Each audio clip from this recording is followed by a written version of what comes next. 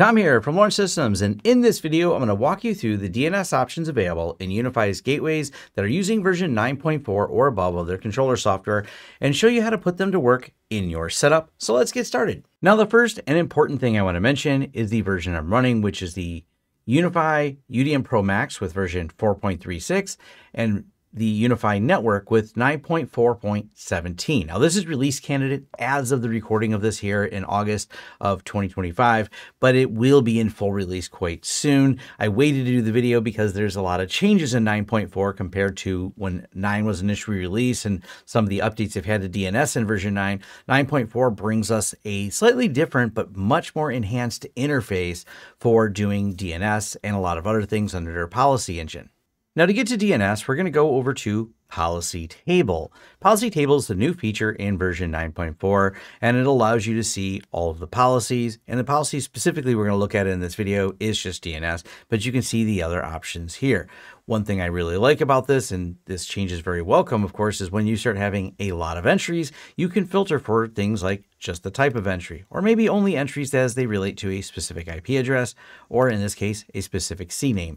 Being able to filter this gives you a much easier way to manage this. Also, as I mentioned, this is why I waited until 9.4 to do the DNS video, because I think this is a much easier way to handle things. In terms of handling the records, we have the ability to click Manage because there's no way to just click Delete. Let me explain. We go here, we have this test.test2.launchsystems.com, and yes, you can do multiple entries like that. They work perfectly fine, but if you notice, there's not any way to delete this entry. The way you would delete this is we're going to go to Manage and check the box and hit Remove. We do have the option to pause a DNS entry. What that means is do not delete the entry, pause it, leave it there, but do not answer with that DNS if it's queried. So we're going to go ahead and hit pause and it grays it out. We hit done. And so we can see that this is now a pause policy, and we can go back over to Manage and we'll go ahead and remove it because I really don't need it. I just had it there as a test and for this demo. Now, this does let you do these in group, of course. You can select all of these ones here. You can also use these filters to change the selection type to be able to do things in group control, such as mass removing DNS entries. There is, at this time, not any way I see to do this, where you can import a mass of DNS entries. Maybe something they'll add later. To create a new DNS entry, we go over here to Create Policy, and let's talk about the options in here. We have Host A records, Host IPv6 records, Alias CNAME, Mail, Text, SRV, and Forwarding Domain. I think it's interesting they offer MX records here, but UniFi was not meant to be your external DNS, only your internal DNS. So if you wanted to use this, this is not meant to publicly expose your DNS and use this as a server as public DNS. But if you wanted to build a mail server internally and have your own setup, this is something you could use to get that to work. Text records are neat. They have some special use cases. Once again, this is internal. Maybe you have some specialization for internal setup that requires these or an SRV. The forwarding domain is something you may use, and we'll touch on quickly here, is the ability to, and if you're running some split horizon DNS and you say, hey, I need these particular DNS lookups for this domain to go to this server, maybe another server that you have internally, this is where you would use that. It's not something everyone uses, but maybe if you had a need to use the UniFi DNS, but also use Active Directory DNS for certain things, this is a way you could split that up and have some domain.com use a specific internal or external DNS server for those particular lookups. Now let's take a look at an existing record and walk through a scenario that is really common. People who want to set up internal reverse proxies. I've done videos on Nginx Proxy Manager.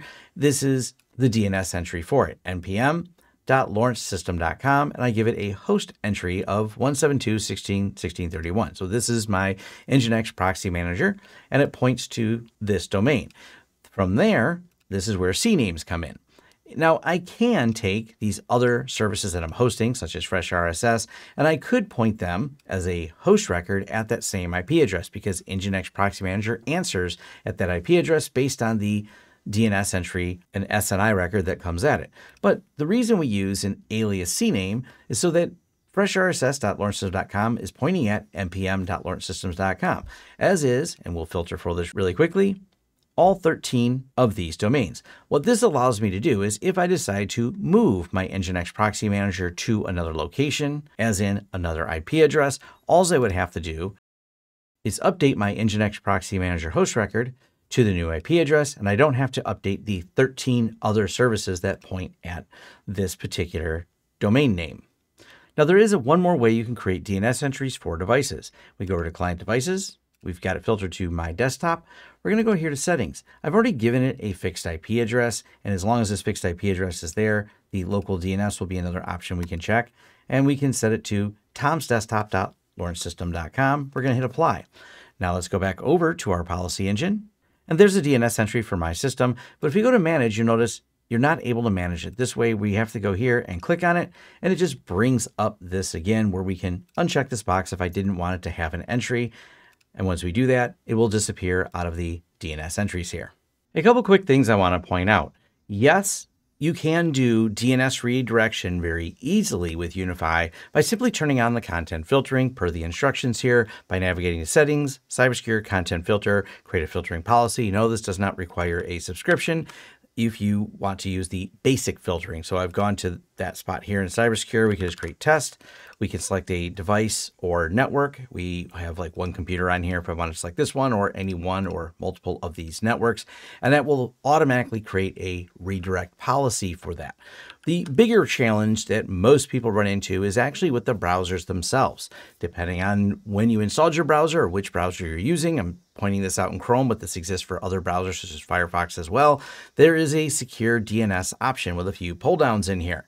Those are not standard port 53 redirects. The DNS over HTTPS, well, it's an HTTPS connection. Therefore, it's not as easy or quite as simple to block. Also, if you prefer OS default or want to use local DNS, do check these settings. Frequently, when people are troubleshooting reverse proxies, this hangs them up. They'll get good DNS resolution from a command line query to do an NS lookup or a dig on the IP addresses that are being answered by the DNS server, but they'll find their browser does not do that properly. Also, try restarting the browser even after you set these in case it happens to be caching any of those DNS. Those are frequent troubleshooting things that people run into on the regular when setting up DNS and adding entries into their server and trying to get their reverse proxies up and running, which is a pretty common use case for DNS and a very important component of reverse proxies and get them to work properly. Hopefully that helps. If you got thoughts, questions, or a different take on today's topic, drop them in the comments down below. Want to support the channel in other ways? You can do that through Patreon or by grabbing items from our swag store.